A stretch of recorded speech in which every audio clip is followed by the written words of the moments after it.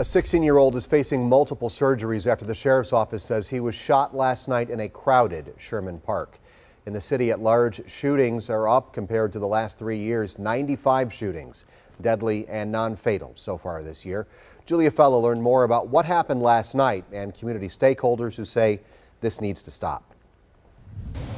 The sheriff's office tells me all of this happened right here. There were 50 to 100 teenagers arguing and even fist fighting.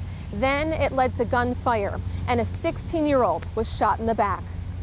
That teenager is recovering tonight at Children's Hospital. The 82nd victim under 18 to survive being shot in Milwaukee this year alone. A homeowner nearby tells me he saw the commotion last night and hopes whoever did this is caught. Feed them a lesson. Give them the max. Montreal Kane says violence like what happened Tuesday night is why he created MIRA to help our next generation. It stands for Monitor, Engage, Recommend, Advocate. I came here 6 years ago and had a conversation. What would it look like if these young people could actually have somewhere to go at night?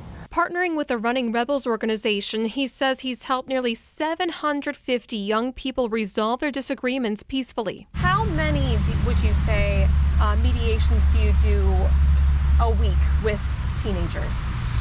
Maybe 13, 14. And whether it's over a game or a girl crush, he shares ways for children to find peaceful outlets. Get your attitude adjustment playlist. Find those songs that make you want to feel alive.